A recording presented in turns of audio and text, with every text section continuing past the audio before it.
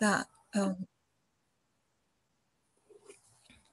the key point to notice about the airport really is that it would increase the whole footprint of humans on Antarctica by 40%. So at the moment, there are like 60 to 70 stations in the Antarctic, and this project is really massive.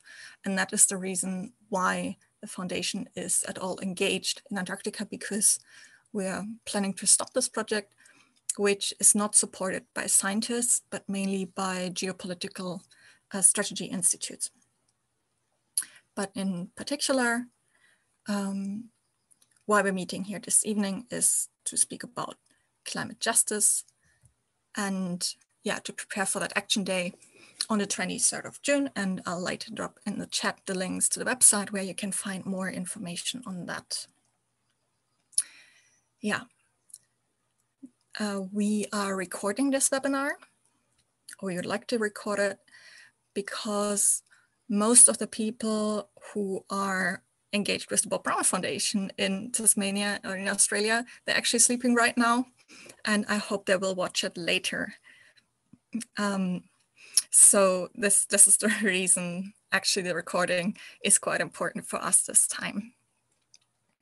So we have 4 panelists today who will shine a light on Antarctica from different aspects, from different views. The first one who is speaking is Dr. Thomas Ronge. He is a physical scientist and he will speak about the physical side. Then we will have a look from the social sciences, who is Alejandra Mancilla, who is hopefully joining us soon after. And then we will look how sea level rise affects communities around the globe, and speak with Suhanwa from Bangladesh, before we turn to Hilda, who will speak about fighting fossil fuel infrastructure and who is part of Fridays for Future Uganda. So there's a possibility to ask questions in the chat or through the Q&A function. We'll first let all the panelists speak, and then you could ask them questions. And then I'm going to speak a bit more about the action day, and we can discuss that a little bit. So I hope it's going to be quite informal. I think most of the people who are joining here have heard a little bit about the action day already and are thinking what they potentially could organize or do, and we will give you some ideas and some options for that. So now I would like to introduce Dr. Thomas Ronge from the Alfred Wegener Institute, and give him the floor to show us what he can tell us about the physical sciences and the climate crisis in Antarctica. Yeah, thank you so much. Thanks for inviting me. So let's see if screen sharing works for me. Hope you can see my screen. Can you see it? Okay, I see Jakob is giving me the thumbs up. That's very good. So I want to tell you about my flight into the Death Star, or why I once took a helicopter to fly into an Antarctic glacier, and what this weird title might have to do with Antarctica, with climate change, with sea level rise. So a few words to me. I'm a geologist, a scientist at the Alfred Wegener Institute for Polar and Marine Research in Bremerhaven, Germany. And in normal non-COVID years, I spend a few months every single year on one of the bigger research vessels, like the Polarstern, which is the one where Carola was an officer on, the Sonne, or the International Research Drill Ship JOIDES Resolution. So 420.07 ppm parts per million, that's the amount of CO2 that was measured on June 1st in the atmosphere. And probably most of you will have heard people say, yeah, but climate was never stable. It always went up and down between glacials, so cold periods, and interglacials, so warm periods. It's all natural cycles. So why do we care for this? So for the last 800,000 years, we have the most precise record. And you can see that it is true, it was never stable. It is in cycles, getting colder, warmer, with less CO2 and more CO2. And these cycles, with an amplitude of about 100,000 years, are called Milankovitch cycles, for Milutin Milankovic, a Yugoslavian geophysicist who described them for the first time. And these are orbital parameters. So basically how the planet wobbles through space. The first one is called obliquity, so the actual tilt of the planet. The second one is called precession, so how much the axis wobbles. And the third one is called eccentricity, so how round or how elliptic the path of the Earth around the Sun is. And these parameters together, they basically determine how much solar energy, so how many watts per square meter hit our planet, in particular in the important polar latitudes. But if it's the orbital parameters driving glacials and interglacials, so is there no human-made climate change? So again, if we look at this record for the last 800,000 years, we have records far, far beyond this, but this is the most precise that we have. We see that during the glacials, during the cold periods, CO2 was basically always at about 180 ppm parts per million. And during the interglacials, the warm periods, like the one that we are living in today, it was basically never more than 280 ppm. And now if we look at the last 150 to 200 years, we see that we have basically added more than a full glacial interglacial amount of CO2 to the atmosphere. So only if we understand how the climate evolved in the past, what natural cycles are, only then can we determine what is human-made climate change and what are natural processes. And only then can we get better predictions for the climate change of the future. And as geologist, I'm working on two different topics. I want to understand where was the CO2 during the glaciers and how was it released back to the atmosphere. And the second one, with a more Antarctic focus even, is the one I want to talk to you about today, is the stability of Antarctic glaciers. So we want to understand how stable or unstable have they been during time periods that were warmer than we see today. And to analyze this, the West Antarctic ice sheet is in particular of interest for our scientists. And in 2017, we went to the Amundsen Sea, where you find the Pine Island Glacier and its neighbor Thwaites. And these glaciers were coined by the media as the so-called doomsday glaciers. So these alone, if they would collapse completely, could raise global sea level by 1.5 to 2.5 meters.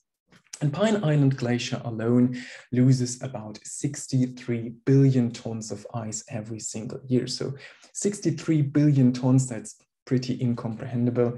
So if you look at a satellite picture of New York City and New Jersey, you see the Manhattan Island there. And if you now would pile 63 billion tons of ice on top of Central Park, you would get a column of solid ice that is 21.4 kilometers high, so twice the altitude of cruising jetliners.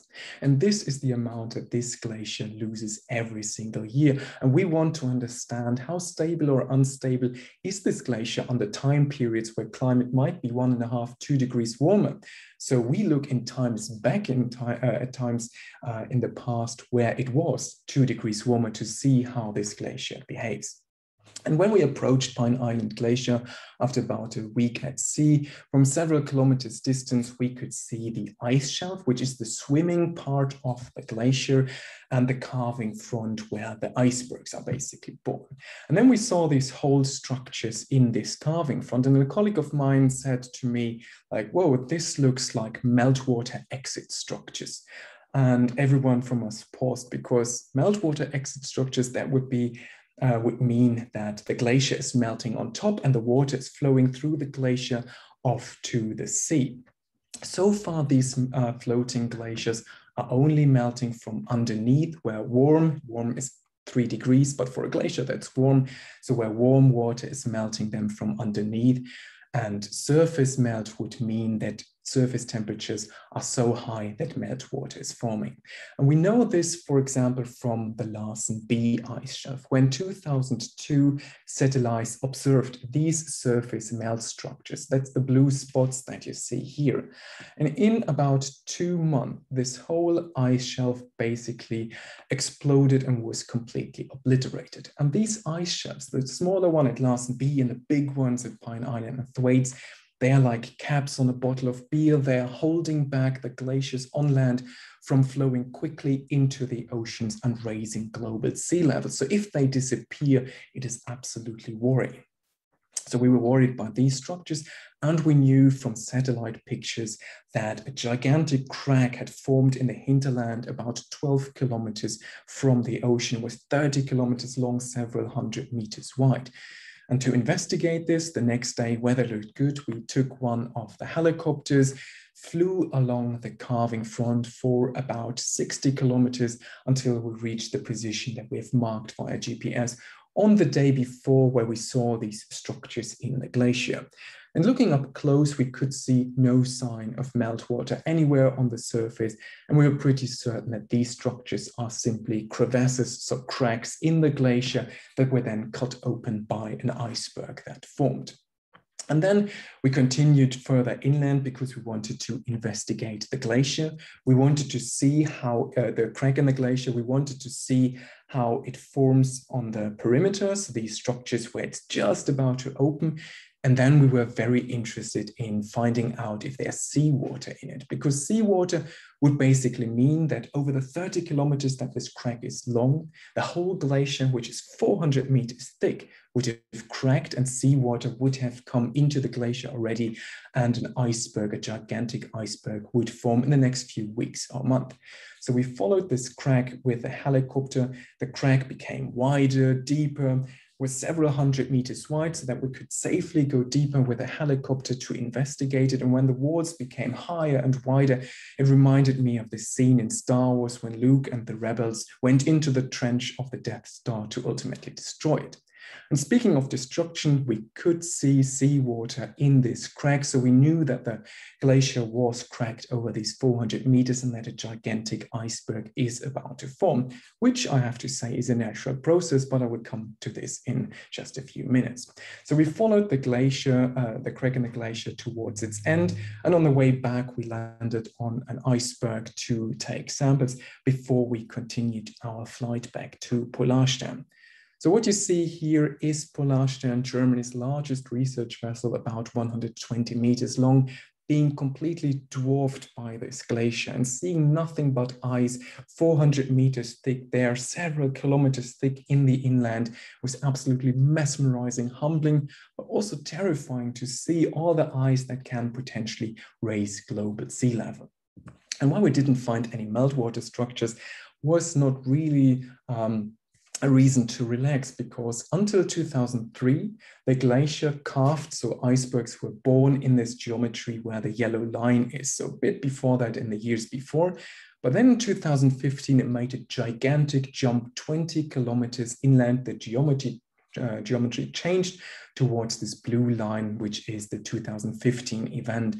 And scientists were wondering, was this a one-time event and the glacier will advance? Or is the glacier now in a new state and it's further and further retreating? Then in 2017, when we were there and followed this 30-kilometer crack, which is the red line, it was basically proven that the glacier is in this new state of retreat.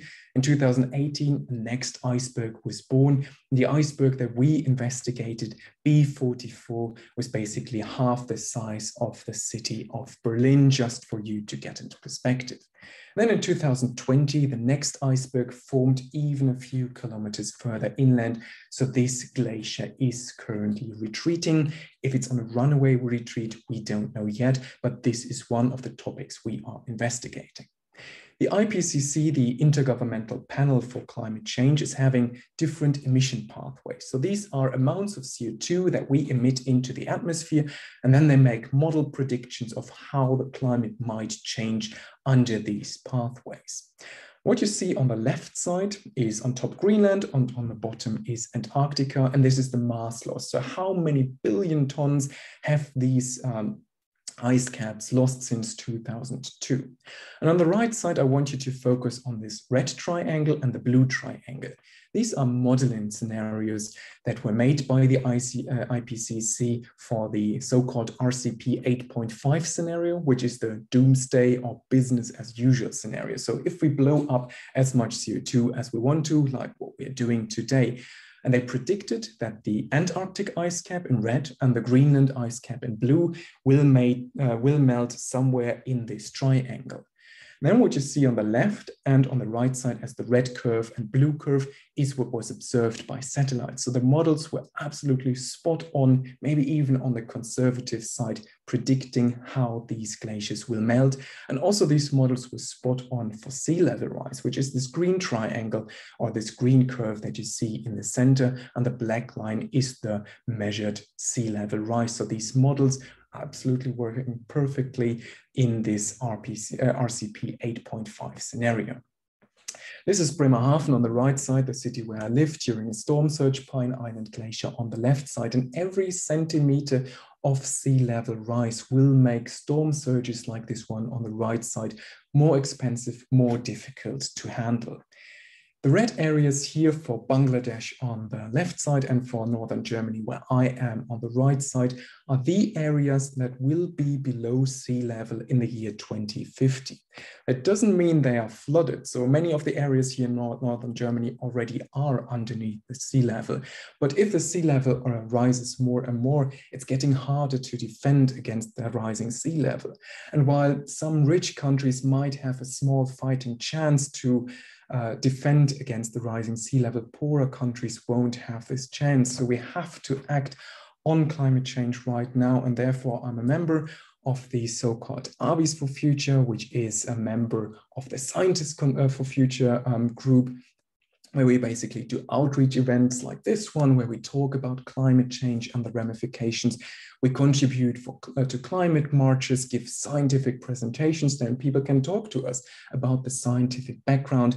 And in COVID times, we run the YouTube channel Wissenschaft fürs Wohnzimmer, which is living room science, science for your living room, where we also give presentations in German and English. The next one, 8:30 European Central Time on YouTube today, will be an English one. And so we do these things to raise awareness in the general public for this topic. And with that, I'm at the end of my presentation. Thank you so much for your attention. If you have any questions afterwards, please feel free to write me an email or contact me on Twitter. Thank you so much. Thank you, Thomas. That was great to see Antarctica once again, even in some pictures. Obviously a place most of us can never get to, and understand a little bit about the science. And of course, all the emissions come from somewhere, for sure. And when we are looking at the Antarctic Treaty System, there are at the moment only 29 nations that are allowed to vote and make the management decisions about the Antarctic. And as many of you can imagine, they're the rich nations, they're the settler nations, the big nations like the US, Russia, China, the European Union, New Zealand, Australia, and some of the South American countries, Brazil, Argentina, Chile, and so on, South Africa as well. But there's none of, or very few countries from the global South, actually. And what we will see most likely in 2 weeks, on the 23rd of June, we will see all these nations claiming how wonderful the protection of Antarctica is working. And we have to say, yes, the Antarctic Treaty is great in the way that the nations are really cooperating. It was signed during the Cold War with the idea to prevent any sort of militarization or war in the Antarctic, and that hasn't happened until today. Instead, it was promoting science and cooperation, and in fact, there is a lot of cooperation regarding science in the Antarctic. But on the other hand, since these 60 years, of course, the emissions have risen tremendously, and they're rising, of course, until today. They're not even close to stopping or getting any less, unfortunately. And this meeting, which we will see in 2 weeks, the 60 years anniversary of the treaty, will be hosted by France. And of course, it will be now hosted online because many people still cannot travel for the foreseeable future, of course. And so we will not be able to do any protests in France or anywhere. But I think it is a good moment to invite somebody who can tell us from her perspective about the fossil fuel industry and the importance of France. And it is why I invited Hilda Nakabuye, who is from Fridays for Future in Uganda. And in Uganda, the oil company Total, which of course is French, is just building a new pipeline through the heart of Africa. And Hilda, I would love if you could tell us about this pipeline, which I think a lot of people have not heard about yet. And what you organize and what you do against it. You're still muted. Sorry about that. Hi, everyone. My name is Hilda, and I come from Uganda. I'm a climate activist, and I'm an African from a region that has been severely affected by the climate crisis, that is East Africa. And I live in one of the countries that has nothing to do with the causing of the climate crisis, but we are already facing the first-hand effects of it. We are bearing the brunt. My country, Uganda, is yet to build its first ever oil pipeline. And thanks to Total, they think they are doing us a favor, but then they are killing our future, because the oil pipeline has come at a time when the world is switching from fossil fuels to renewable energy. And then developing countries like France are turning to renewable energy. So us, the poor countries, with the help of corporations from developed countries, are forced to see a future in fossil fuels, yet it does not even exist. So I'll tell you a little bit about this oil pipeline that Total is planning to build. So it has many negative impacts, which I'll start with. So as currently planned, the EACOP, which is the East African Crude Oil Pipeline, will pass through 178 villages in Uganda and then 231 villages in Tanzania. It will lead to massive physical and economic displacement. An estimated 14,000 households across Uganda and Tanzania have already lost their land as a result of the pipeline. Hundreds of families will need to be resettled, and thousands more will even be affected by the associated oil development projects. Between 2018 and 2019, Total placed cutoff dates for compensation on the properties of over 5,000 households in Uganda whose land is being acquired to develop the pipeline. Through the cutoff date, Total stopped people from using their land to grow income-generating and perennial food crops. And in addition to stopping them from setting up new developments, to date, the people are not yet compensated amidst the above limitations. This has left people impoverished because the impacts of this have increased poverty. And this poverty is basically being felt mostly by women, parents, children, and the elderly. Because my country, Uganda, is an agriculture-based country. We survive on planting. So if you refuse people to use their land for growing, then what will they survive on? This is a very big threat to us. It's also, the EACOP does not only have threats to our agriculture and our livelihoods, but also to the water resources and biodiversity. And there are severe impacts on local communities and their rights, because the pipeline threatens one of the world's most ecological diverse wildlife-rich regions. It threatens Uganda's oldest and largest natural reserve. We call it Uganda's pride. It's called the Murchison Falls. It has the falls, and then it has the national park as well. This would be opened up to large-scale oil extraction at a time when the world is acting to urgently reduce its reliance on fossil fuels.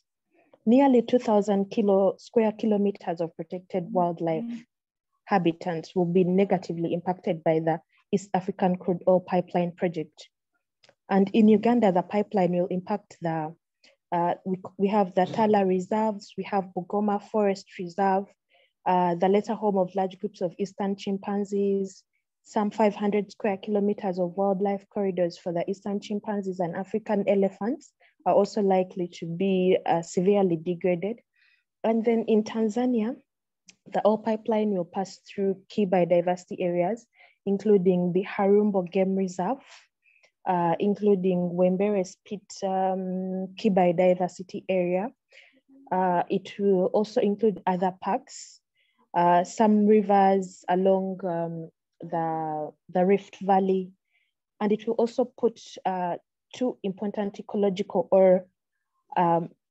or biologically significant marine areas at very high risk of huge amount of oil to be transported offshore up to the Tanga port.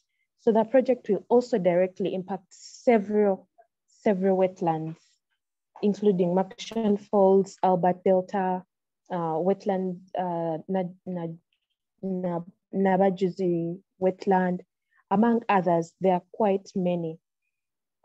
Also, this wetland will not only impact wetlands, but we have Lake Victoria, which is shared among the East African countries.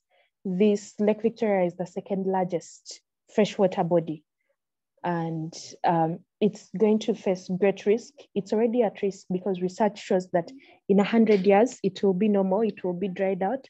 So more effects from the oil pipeline will just make everything worse. And in case of an oil spill, 40 million lives are at risk because they depend on this. So it's very worrying because it's a source of water and also livelihoods. And this project will also put national parks, wetlands, rivers, lakes, not to mention livelihoods, of course, of millions of people. So it's dangerous, and this is unacceptable to us. It has undermining efforts to combat climate change, because according to the IPCC, we should limit global warming below 1.5 in order to live a good life. And the construction of the East African crude oil pipeline will unlock commercial exploitation of multiple oil fields in landlocked countries like mine. The further expansion of the fossil fuel industry, including the construction of new oil pipelines and related infrastructure, is incompatible with the goals of the Paris Agreement and manifestly irresponsible at a time when the catastrophic impacts of global warming are becoming increasingly clear. This is a time where we need to reflect on our actions and act, because we are left with less time. But at this time, French's oil giant Total is planning to build more oil pipelines while saying they are becoming environmentally stable. So this is unaccepted. And according to the project's website, the ECOP will carry 216,000 barrels of crude oil per day at plateau production. So the emissions from burning the oil would release an estimated 34.3 billion metric tons of carbon equivalent per year. This is an amount that dwarfs the current annual emissions of Uganda and Tanzania combined, and is roughly equivalent to the carbon footprint of nearly 9 coal-fired power plants. So this is what is happening. This is what Total wants to do in such countries, not only my country, but also Tanzania and then other Central African countries. So we are saying this is unacceptable. And with that, we started the Stop ECOP campaign, which is the Stop East African Crude Oil Pipeline campaign. Together with other activists globally and other organizations, we are trying to do a lot of work, a lot of things about this, because we need to show the world what is really happening. Total is saying it's clean, but then it's not being really clean. And recently, French President, Mr. Macron, wrote a letter to my president, Mr. Museveni, congratulating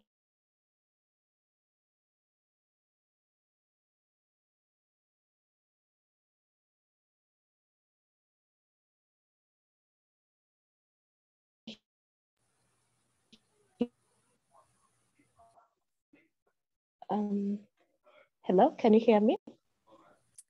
We lost you for a moment. Could you please repeat your last sentence about the letter from Mr. Macron?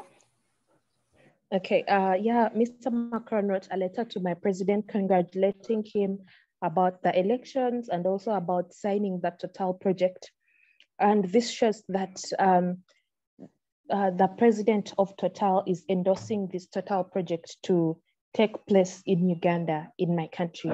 And yet he's the same president who is supporting renewable energy. So this is a bit two-faced, because if you can't be a saint and then be a devil itself, you have to choose one. So we see that a lot is going on behind the back, and the world needs to know that we are facing massive trouble here because people are not deciding. And what we need to do is to make concrete actions in order to have this oil pipeline stopped as soon as possible. Because this oil pipeline is proposed to cover about 1,445 kilometers. So it will run from my country, Uganda, and to the port of Tanzania.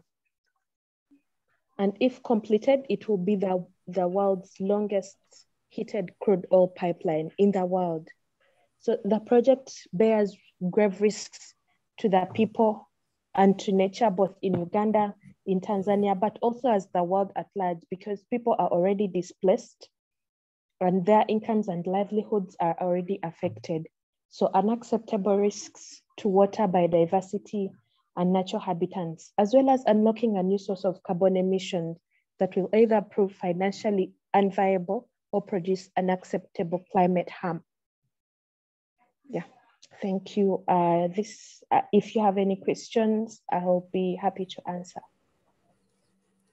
Yeah, thank you so much, Hilda, for showing us, one example of this typical behavior, how European nations claim to be very green and are at the same time very destructive, and how, from my perspective, how Antarctica is also connected, because if we want to do something for the ecosystem of Antarctica, we have to reduce the emissions, and that means stopping very concrete projects that are happening right now, projects like that infrastructure project. So can you tell us shortly, like, if people are now wanting to get engaged against the pipeline, I assume you can find the information on the website, but is there any other way that people can get engaged in your campaign to support you and the other activists?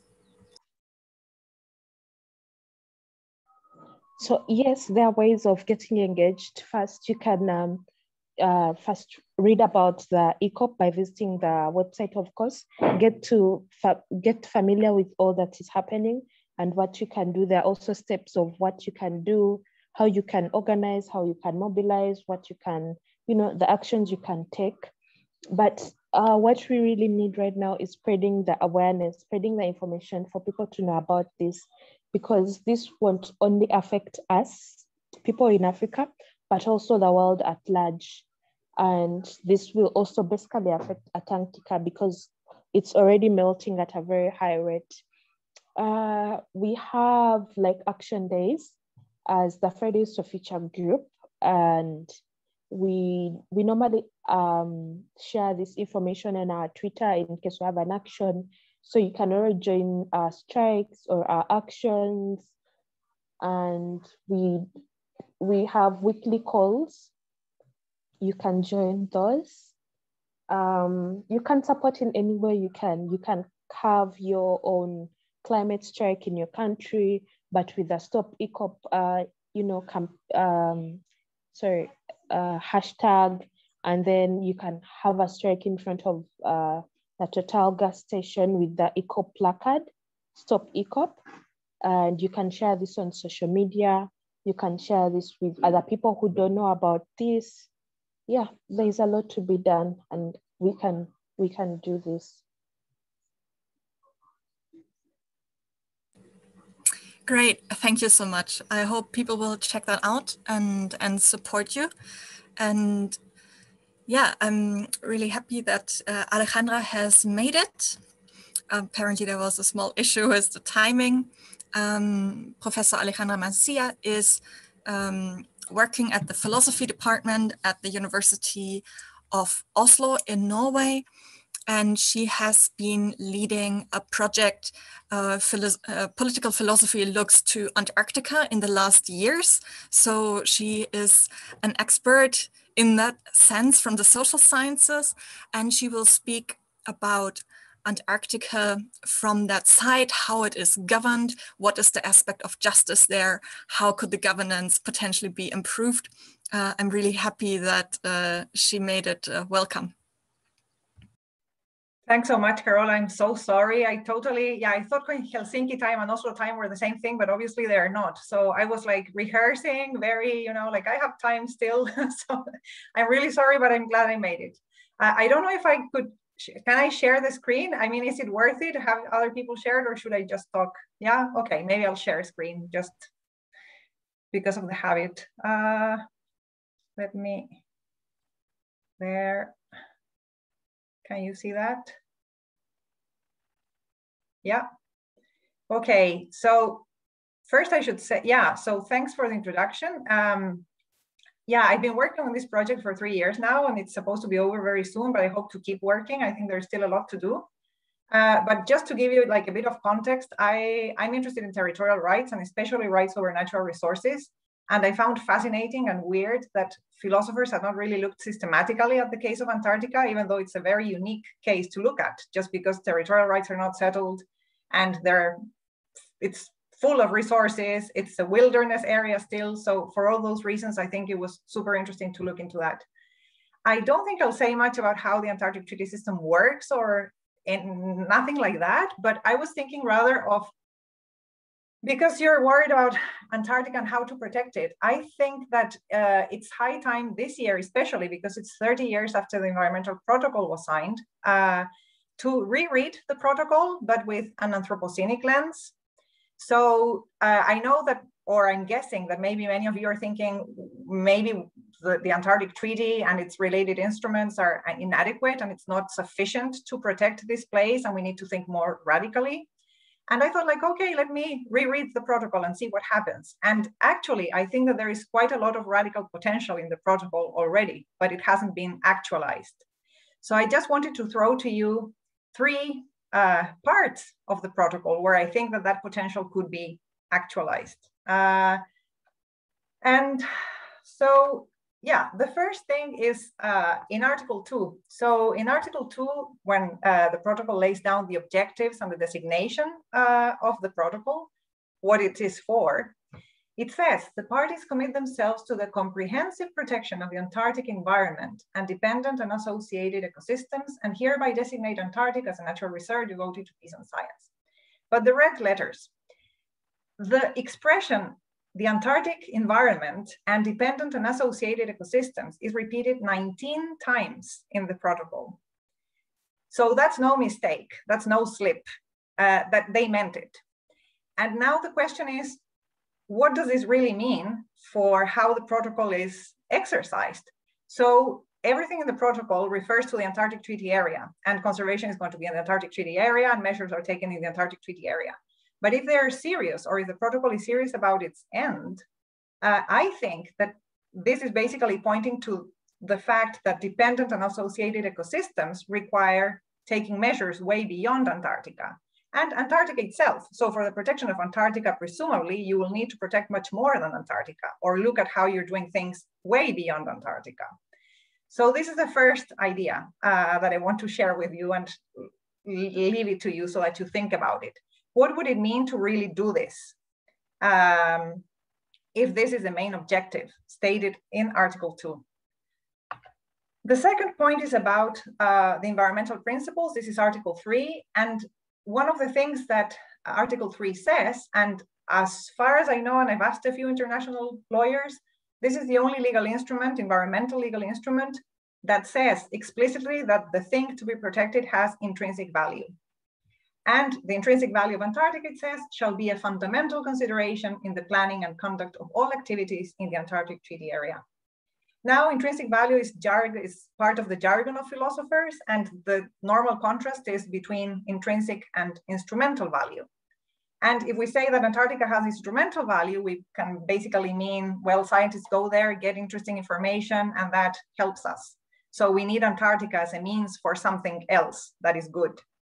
But if it says that Antarctica has intrinsic value, what it's basically saying is that it has value in itself, just like humans have value in itself, and therefore we do not do certain things to humans. And that's where the whole discourse of human rights comes from, that we have dignity. That's the same idea.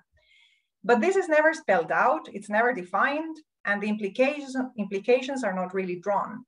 So, second question for you, what would it mean to sit down and think what intrinsic value for Antarctica would imply in terms of our actions and how we behave towards Antarctica?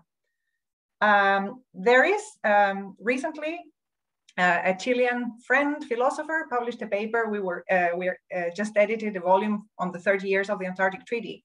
And he just published a paper in Spanish, which is about what it means, what this intrinsic value expression means. But he interprets it as non-human animals in Antarctica having that value. So for him, it's the non-human animals that should be the focus, and the protection therefore should be geared towards them. But of course, if you're more of an environmental or ecocentric, you could think that the whole ecosystem has intrinsic value, or maybe the landscape as it is, or you name it. So this discussion has to be undertaken, I think, and it hasn't been done yet. And the third and last point, this comes from Annex 2 on the conservation of Antarctic fauna and flora. And in Article 4, it says that no species of animal or plant not native to the Antarctic Treaty Area shall be introduced onto land or ice shelves or into water in the Antarctic Treaty Area, except in accordance with a permit.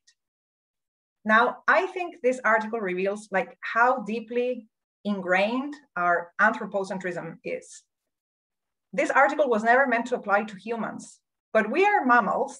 We are definitely not Antarctic mammals. And yet we have to give no reasons to go to Antarctica. You still need a permit, you still need to sign some papers, but it's pretty easy. And if you were a tourist and you just feel that this is your next exotic destination, go for it. I think that this should be read again.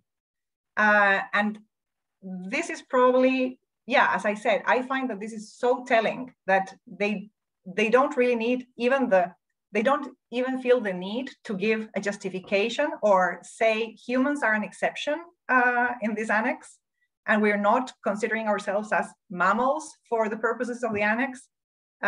It's just like that. It doesn't apply to us. I think that the burden of proof maybe should be on humans to show why it's a good thing that we are going to Antarctica if we wish, whereas other mammals can't, or plants or anything else really. No other species except us. So just summing up very quickly, I think that there is a mismatch, a clear mismatch between the stated purposes and the means to achieve them, and that has to be fixed, but maybe the resources are already there in the protocol. The second thing is that if the intrinsic value is already recognized, what are the moral and legal implications of this recognition? And the third is, let's please ditch this narrow anthropocentrism and spell it out at least. So if we want to be anthropocentric, let's say that we're going to be so, but not just assume it with no, without justification. Yeah, so I think that I'll just end there. Thank you. Yeah, thank you, Alejandra. That was very interesting. And I want to ask a question just for the benefit of the listeners, because when we met before, you mentioned that you were born in the south of Chile, and of course comparatively much closer to Antarctica than most of us. And Chile is one of the countries that likes to claim a part of Antarctica. Originally, when the Antarctic Treaty was signed, there were 7 nations who were claiming a part of it. The UK is one, France is another, Chile, Argentina, there are also some of them. And the claims, of course, overlapped, and there was a dispute who really should own it. And with the Antarctic treaties, these were put on a hold. But actually, none of the nations, none of them has actually declared that they're stepping back from their claim. So I was really interested in your perspective, because you mentioned that, yeah, you don't think there should be national claims to Antarctica, and maybe you could just give us your reasoning for that once again. Yeah, so first, if there is any Antarctic mammal here, it's probably me, so I should be I should be accepted by nobody else. Yeah, I am from Punta Arenas, and that's still a long, long way. So when Chile makes this argument that we are so close, that's just like, no, we're not. It's 2.5 hours by plane. That's pretty far. I have written a paper that describes like why I think that these claims are outrageous, just because they used this the sector principle. So basically they applied the same principle that was used in the Arctic. But of course, in the Arctic, there are people living and the countries are much closer in a way, and there are people living in the Arctic circle. There are no people living in Antarctic circle, or at least no natives. And when these claims were made, so the UK made this first unilateral claim in 1908, pretty outrageously. They included a bit of Tierra del Fuego, so they had to reissue it in 1917. And then came the other Europeans, and at the very end, Chile and Argentina, which said that because Spain had the potential claim to Antarctica given by the Pope 500 years ago, therefore, yeah, we Chileans and Argentinians, in a way, had inherited this claim when Chile and Argentina were independent. I think that's just not good enough. And if it's good for something, it's maybe good to claim some little islands, some spots along the coast, but the whole continent, give me a break. So I don't think there is any way, morally speaking, or even like commonsensically speaking, of justifying the whole chunks that these countries claimed. And the original claims were all the way to the pole, except for Norway, which I thought had done it because this was generous in their part, but it was really because if they claimed all the way to the pole, they would have trouble in Svalbard with the Russians. So it was just a strategic decision. It was not that they didn't want to claim all the way to the pole. So I think that I don't need to repeat it all again. I think that the claims by the states really don't have any solid basis, except maybe if you want to say, okay, some meteorological stations, some little spots along the coast. But the continent as such, yeah, there is no way, really. Yeah, thank you.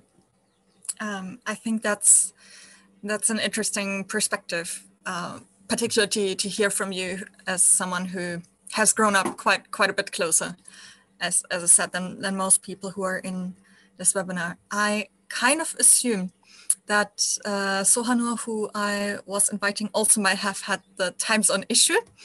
So maybe he will turn up. So far, are there any questions for the speakers that we have heard? Please feel free to drop any in the chat. I haven't seen any so far, and I would just continue to speak about the Action Day a little bit, but if there are questions, then just write them in the chat and we can read them out or write them, give you the speaking rights. So yeah, on June 23rd, we are planning an Action Day, which we are coordinating through the Bob Brown Foundation. That doesn't mean that we're trying to organize it everywhere, but we are just providing information and helping groups of people to do something, because really the point is that the Antarctic Treaty System is one of those very few systems, I think, which doesn't receive a lot of criticism from activists.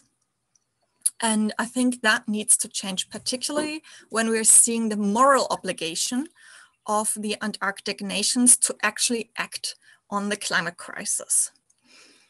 Because the Antarctic Treaty actually regulates only what happens south of 60 degrees south. So many of the nations will go on and they will say, we are doing perfectly with the Antarctic Treaty. We're doing everything in Antarctica. We made this protection to not step on the mosses and whatnot, and you need a permit if you want to, I don't know, handle a penguin for science. We're doing all these great things. But at the same time, when you're looking at the 29 voting nations in particular, and their historic accumulated CO2 emissions, then they have emitted about 3/4 or more of the total historic emissions. So if these 29 nations, it's nearly the same as the G20, but slightly different, if they were really, really committed to protecting the ecosystem in Antarctica, which is really under threat from the climate crisis, then they would need to reduce their emissions. So they're basically not admitting that they should be doing, or they could be doing, a lot more domestically. And of course, all of them have signed the Paris Agreement. And of course, none of them to this date are keeping to the Paris Agreement.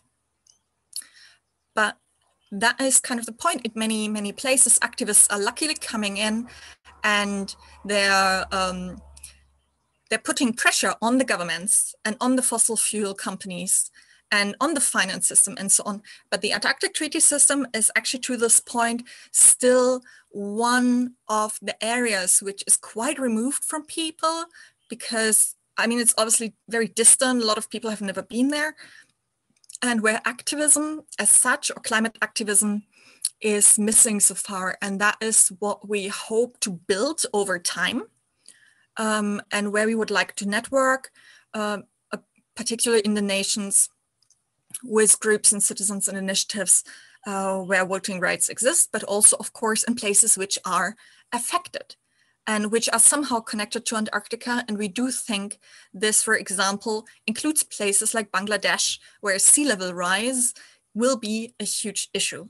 Even if, of course, the sea level rise there is a combination of many factors. Antarctica is just one of them. So is thermal expansion, of course, a big thing. But still, we could argue that Bangladesh and many, many coastal places around the world are actually interlocked and dependent on Antarctica, in that we have to see Antarctica not as an isolated place, but connected to the rest of the globe. First, through emissions, like Hilda was speaking about the EACOP pipeline, about Total, the fossil fuel industry, and so on. They're headquartered in the global north. The projects, for example, are taking place in Uganda, and the impacts will be in Antarctica, but also might be, for example, in Bangladesh. So Antarctica is, in effect, it's globally connected, and the Southern Ocean, sometimes there are great pictures of that. The oceans are globally connected as well. We have this thermohaline circulation of water going through the whole globe nearly from Antarctica. And when we warm the waters, when we warm the surface waters, it will take hundreds and hundreds of years, but that water will travel through the whole ocean basically, and it will have long-term effects, what we're doing right now. So the reason really that we as a foundation are trying to link Antarctica into the existing climate justice movement is because we really believe it is linked. It is linked to all the human industries and to our behavior and to the societies around the globe. So on our website, which is going to be redesigned very soon, there's a link now in the chat. You can find information about the Action Day. There's several things that you can find. For example, some information about some threats to Antarctica and what is going on there generally. There's information how you can take action on the 23rd. That means, I think because of COVID still for many people, it will mean engaging with social media, of course, on that day, but calling out the Antarctic Treaty nations for their greenwashing, telling them they have to do climate action if they really want to protect Antarctica and the Southern Ocean. But then also we have stuff like, for example, a nice penguin stencil with a climate crisis message that people can use as a sort of easy artwork to reproduce. You can download that from the website. You can also sign up or email us if you're planning some sort of bigger action. We have in this action document quite some ideas what people could do, and we are also happy to help with it. And yeah, there's either an email address of my colleague on the website, but there's also a formula which you can use. You don't have to put your name in, you can just put any name in and contact us for questions or how to organize. Of course, one of the big things we are going to organize against in Australia is that huge airport project, because it is so massive, increasing the human footprint by 40%. But on the other hand, it is also geopolitical, and that means that we expect if this airport project comes forward and Australia will build it, it will take about 10 or 20 years, then other nations will probably apply for similar projects. That means the US could build something like that, or China, or the UK. And then we'll have many, many more projects like that. And of course, a rising impact of human footprint. And most the infrastructure that is in Antarctica at this point, most of the stations are in some very small area, of course, on the coast mainly on the ice-free areas. So when you think the whole continent is quite big, actually in terms of biodiversity, the biodiversity is mainly on the land, is mainly located on these ice-free areas, and they're very few. And they are being competed with, for once, by the scientific stations, and on the other hand, also by tourism. And that is also a problem that actually not many NGOs are addressing. But the numbers of tourists have been rising in the last decades really quickly. Before the pandemic, we had about 50,000 visitors to Antarctica per year. And that does not include the crew of the ships. So if you would add the crew of the ships, I'm thinking it's about like 70,000, but it's like 50,000 paying tourists. And of course, this is a luxury market. It's not something that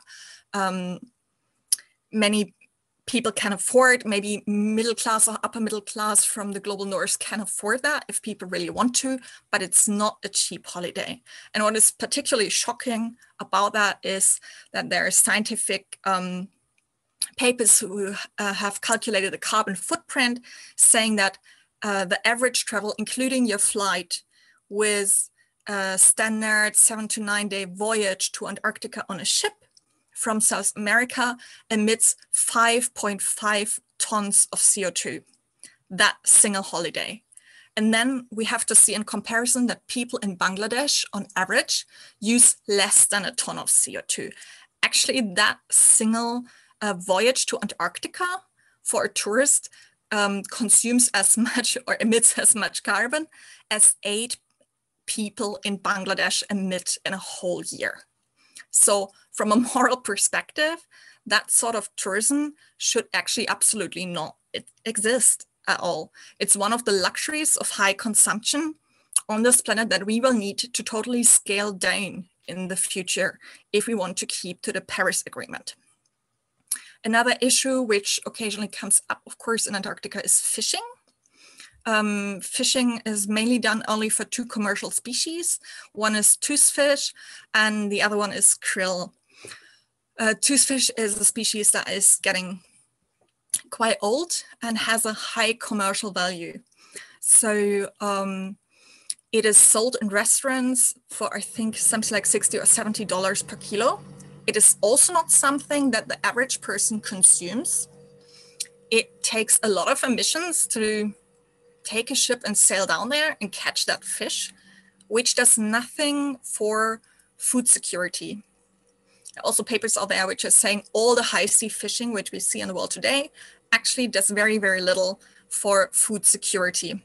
But this particular toothfish is really a luxury market product, which we would not need to fish at all. On our website, there are some links like which nations are fishing and stuff like that, and you can find more information. Particularly interesting, on the other hand, is the fishery of krill. Krill are the tiny crustaceans, which are the base of all the food web in Antarctica. The whales eat them, all the other predators like the penguins, the seals, and so on. And it is expected that their hatch rates at the juvenile stage will decrease massively by up to 50% until the end of the century if the temperatures of the ocean keep warming, if the sea ice is shrinking because they need the sea ice in their juvenile stage, and if the ocean acidification, of course, is changing. So all these different factors combined will have a huge negative impact on the krill populations and therefore knock-on effects on the whole ecosystem in the Southern Ocean. So at the moment, the fishing of the krill is just 1% of the population, which is not so much, of course, But the problem at the moment is that it's sometimes too concentrated around certain places. Particularly, there can be impacts if the ships take the catch too close to penguin colonies while the penguins are breeding, for example. So then there have been impacts on the seabirds, really. But generally, the amount of krill catch is supposed to be sustainable, but it really depends when and where you catch it. On the other hand, what is really interesting about it is the fact that krill also does absolutely nothing for food security, because there's hardly anyone, humans, who consume that directly. What is done with it? It's turned into other products. It's turned into krill oil for health products, not only for humans, but also for pets. So you can give it to your dog. You know, somebody catches it in Antarctica and then you give it to your dog as a health product. Or on the other hand, it is turned into a supplement for fish feed and often used in the salmon industry, in aquaculture, for example. So it's not that you can feed the salmon only krill, but maybe 5 or 10% of that mixture with which you feed, of the fish feed, can be krill. And that also changes the color of the salmon, for example, when, you know, so it gets this rosy or orange color. So krill is another fishery that actually we can make an argument nobody needs, because it doesn't do anything for food security. We probably also don't need that salmon aquaculture.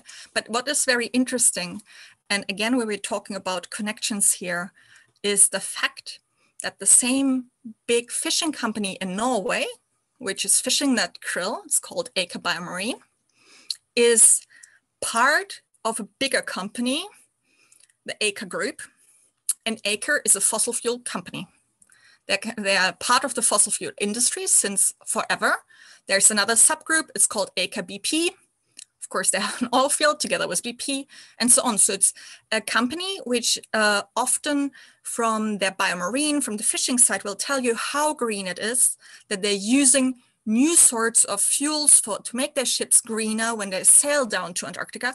But on the other hand, another part of that same company is producing fossil fuels or involved in the fossil fuel industry until today. So what I want to say with that, anything that we see in Antarctica, we have to check for the greenwashing as well.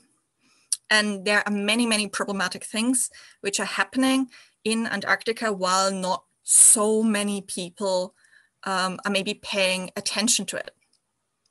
Another issue which comes up more often is the designation of protected areas. There's quite a lot of NGOs which are advocating for more marine protected areas, because actually, even though a lot of people think the whole of Antarctica and the Southern Ocean is protected, that is actually not the case. So within that system, it is possible to have spatially protected areas where fishing is not allowed, and also terrestrial areas where, for example, then tourists couldn't visit or science can't be carried out. That could be the case, for example, at important breeding sites of birds. But we have to see that the designation of these protected areas falls much, much lower than the average of protected areas worldwide. So, for example, the target for protected areas globally, terrestrially and in the water, was something between 10% and 17% for the last decade. Antarctica terrestrially has like 1 or 2% protected, and marine, it's about the same. There's of course many different arguments to be made about protected areas. It's a whole different issue, and I think can cause many, many social problems as well, and has to be looked at very carefully outside Antarctica, because it can cause a lot of problems with indigenous peoples and local communities. And this has been a very colonial project as well. But just to give you the perspective that for Antarctica, the protection of the place itself, apart from that it is stated that it is protected, and a nature reserve and has intrinsic value, and all the nice words are on the papers, the protection itself is actually not really effective, particularly when we look at the climate crisis. So once again, that's kind of where we want to come in and where we want to put some pressure and make some changes, and where we hope that we can bring that into the climate movement at some point and raise the attention and bring it into the, with the justice aspect as well, which it certainly has. Yeah, so on the website, you can find information and you can get in touch with us, but you can also use the moment to ask questions right now if you want to. Just contact us in the chat. You can still also, of course, contact us with questions to the other speakers. I don't know if any one of you, Hilda, Thomas, or Alejandra, also wants to add to what I just said or make a reply. Please just unmute yourselves and go ahead and add something if you want to. Maybe just a short sentence to what you said earlier about Antarctica being connected to like all the other latitudes on the planet. So it's not just this thermohaline circulation. So global warming is basically shifting wind systems on the southern hemisphere. And these wind systems, they are basically the drivers behind this thermohaline circulation. And around Antarctica, warm water comes up, and warm meaning like 3 degrees, but for glaciers, that's pretty warm. And due to these shifting wind systems, more of this water is surfacing close to these glaciers, underneath these glaciers. So this water can, due to the shifting wind systems that again shift due to human-made climate change, more of this water can erode these glaciers and then destabilize them and raise global sea level faster and faster.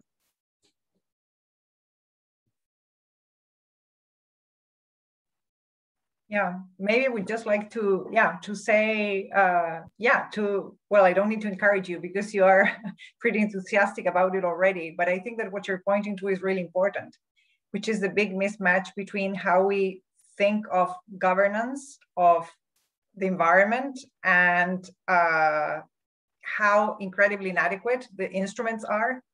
And I think also Antarctica is a very nice case to just show how this happens, not just in Antarctica, but everywhere. So if you have an environmentally decent country in a way, but they are just in the wrong place, tough luck. And conversely. So I think that this just shows how we really need to think again, how to think of natural resources and how to administer them wisely. Yeah.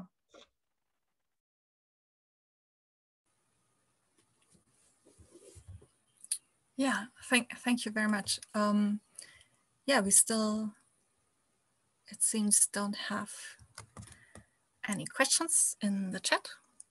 If anyone wants to ask, once again, feel free. Otherwise, I can only encourage people once again to have a look at the website, read through the materials, and just contact us, because we're happy to provide more information or action ideas, and start building a movement of people who occasionally will dedicate some time to putting pressure on the ATS system. So the first day that we want to do that is obviously now on the 23rd, but also later in the year, there will be the meeting about the Marine Living Resource Management, which is not a particularly nice name, that takes place every year in Australia, in Hobart, where the Bob Brown Foundation is based. Again, it will be online, but that, for example, will discuss the marine protected areas, and that also will be the anniversary of the environmental protocol coming into force. So that, once again, will be an important moment for us internationally to raise the issue of Antarctica. And as I said, we're really committed to moving things forward in that space, and trying to be a critical voice in that process, because we really have to do so many transformations in all the ways that particularly industrialized societies are organized, and we just cannot allow that a system like the ATS just continues doing the way it has always done. We need to be critical, and we need the civil society to come in and put pressure at all the places. Yeah, so because no one has questions, I would then close this webinar. Thank you so much for your time. It was really great to hear from you. And yeah, then we have put links everywhere, also links if you want to follow the speakers or see more of the work, what they're doing. And yeah, I wish everyone a nice evening and hope to see you again. Thanks very much. Thank you so much. Bye-bye. Thank you. Bye.